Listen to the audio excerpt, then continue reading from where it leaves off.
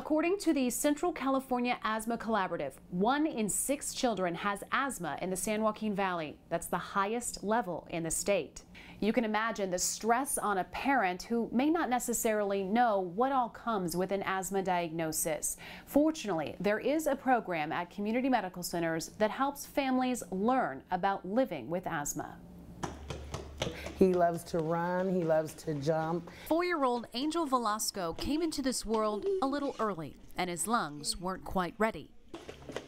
As Angel grew, he sometimes had trouble breathing. His ribs pretty much expanding to where you could just see his whole ribs. Like, it's just very scary. His mom, Nia, says those first few years were in and out of emergency rooms. Doctors diagnosed Angel with asthma.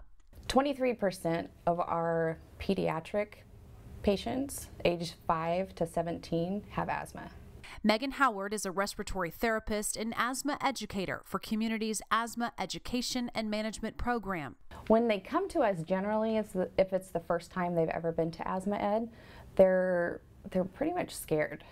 They're scared that their child has a chronic disease.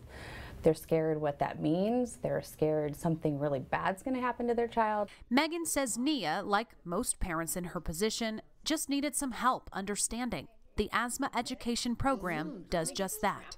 The benefits include better managing asthma at home, so to help reduce the amount of times that they have to go to urgent care or ED. They help keep the patients at home and healthier longer so they can remain in school, parents can remain at work.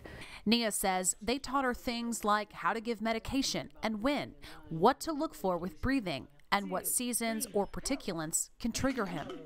It made me feel a little bit more secure because, well, actually way more secure, because then I was like, okay, you know, I know what to do. As you saw, he was running around acting like a normal child.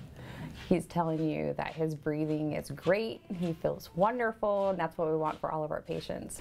Megan says the earlier education starts, the better, so that kids can better manage their asthma into adulthood. Does your medicine help you, son? Nia credits the program with keeping them out of the hospital. They're like a lifesaver, because there's times with his breathing prior to this program to where I almost thought that I was going to lose him.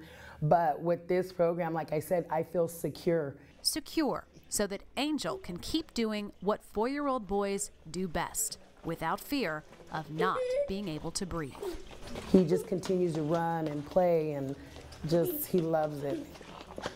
To be referred to Community's Asthma Education and Management Program, ask your primary care provider. For more information, you can call 559-459-3554.